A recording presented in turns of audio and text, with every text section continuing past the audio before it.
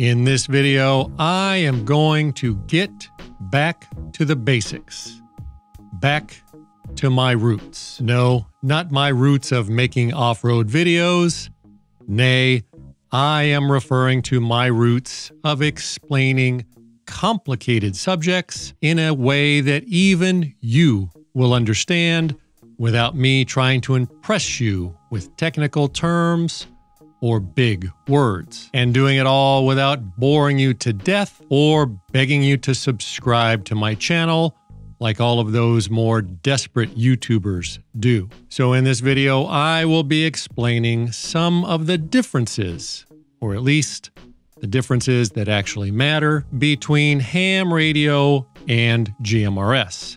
Not just the hardware differences and not just the rules, but also the one thing that most other YouTubers never like to discuss, and that is the differences in the lifestyles. And just for all of you know-it-alls watching, let not your heart be troubled, because verily I say unto you, as you can see right here with your very own ocular sacs, indeed I do have a license, so I am fully qualified to talk about both GMRS and ham radio as much as I want on YouTube without some people crying about my lack of a license in the comments. This is a ham radio, and this is a GMRS radio, and transmitting on either of these radios requires a license from our overlords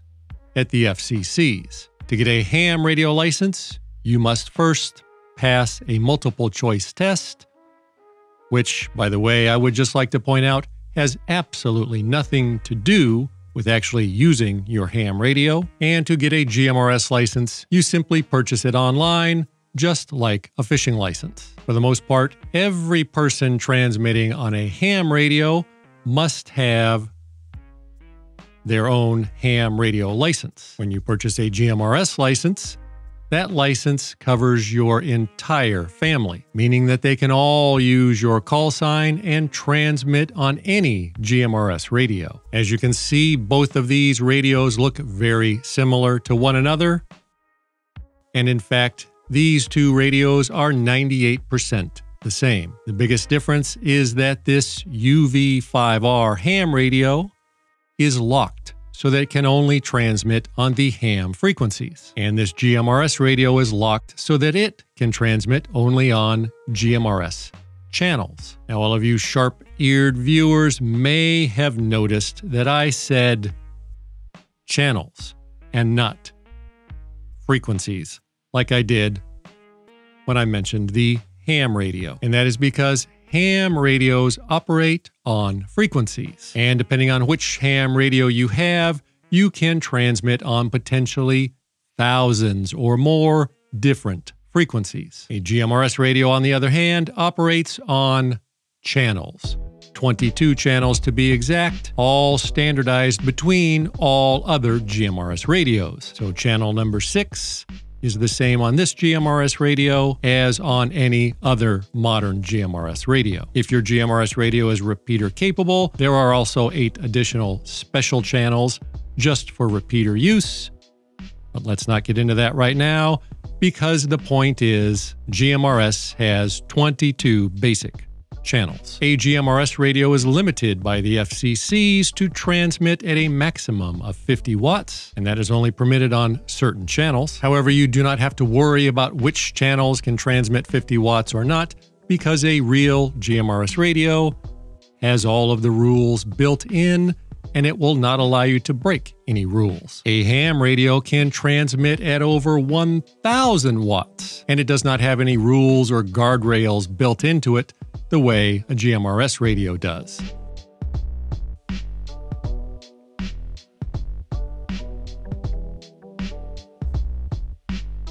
A ham radio can, according to our overlords at the FCCs, only talk with other ham radios and licensed ham radio operators. A GMRS radio, however, can talk to other GMRS radios and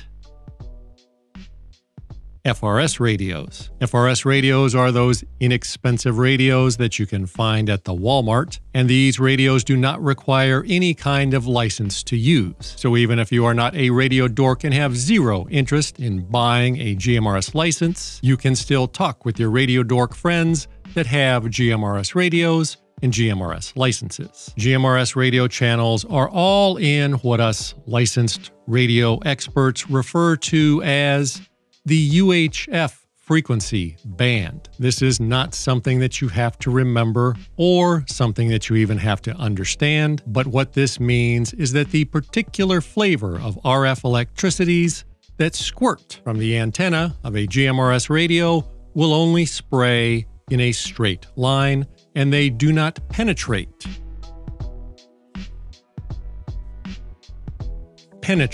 They do not penetrate through stuff very well. For example, a lot of houses full of gravitationally enriched people can block GMRS RF electricities. And because the GMRS RF electricities travel only in a straight line,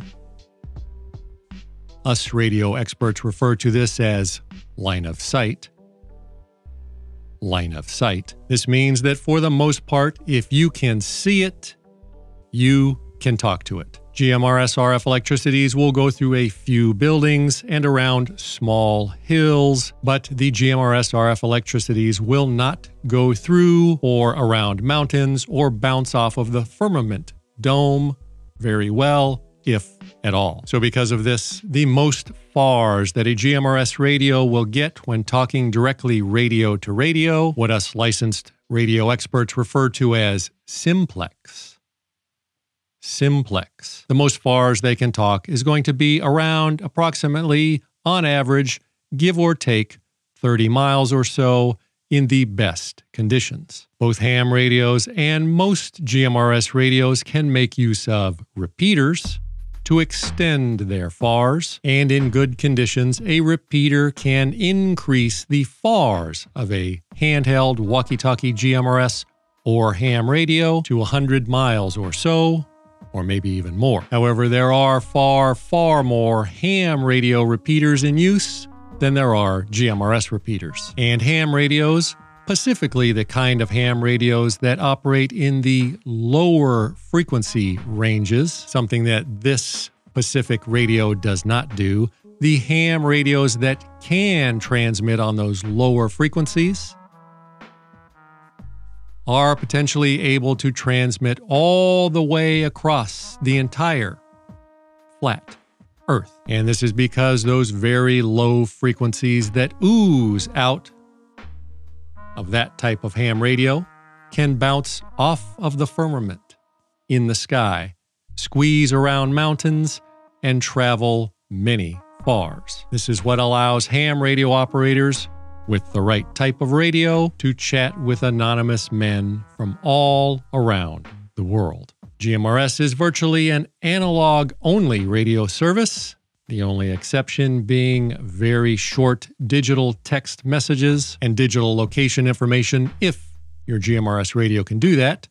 Most GMRS radios cannot do that, whereas ham radio allows you to do all sorts of fancy digital stuffs. GMRS may be used for business use as long as everyone transmitting on their GMRS radio all have their own GMRS licenses, but ham radio cannot be used for any commercial use whatsoever. And now allow me to touch on the forbidden subject, the subject of the lifestyle choices of ham and GMRS radio users. For most normal people, a GMRS radio is simply a tool, no different from a telephone or a hammer. And most GMRS users use their GMRS radios only to stay in contact with their group while off-roading or hiking or making other adventures with other people. GMRS is not primarily for making contacts or finding random men to chat with. Most normal people use their GMRS radio for a specific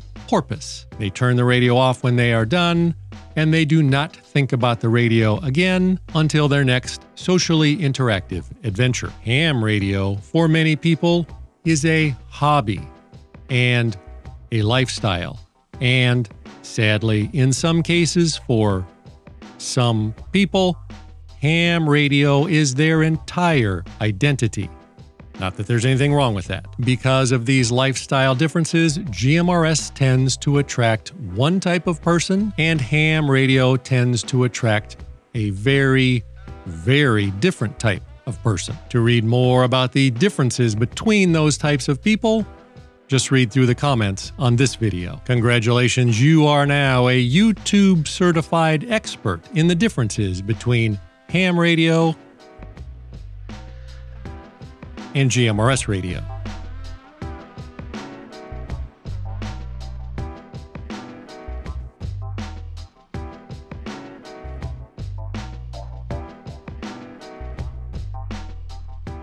You are excused.